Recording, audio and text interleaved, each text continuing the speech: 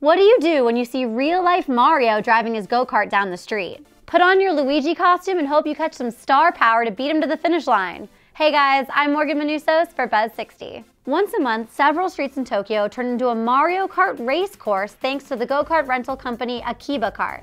It may not be the beach course, but fans love that they can play the game for real. The tradition started a few months ago and draws plenty of bystanders and competitors. People really get into it. Participants dress up in costumes that look exactly like they look in the game. Here's a spot-on Luigi, a Bowser with a spiked back and all, Princess Peach and Princess Daisy looking royal in their crowns, and of course Toad with a giant mushroom hat and blue and gold vest. The race karts are driven on public streets so spectators watch on sidewalks or sometimes from their cars when the carts pull up beside them. This is a dream come true for every kid raised in the 90s.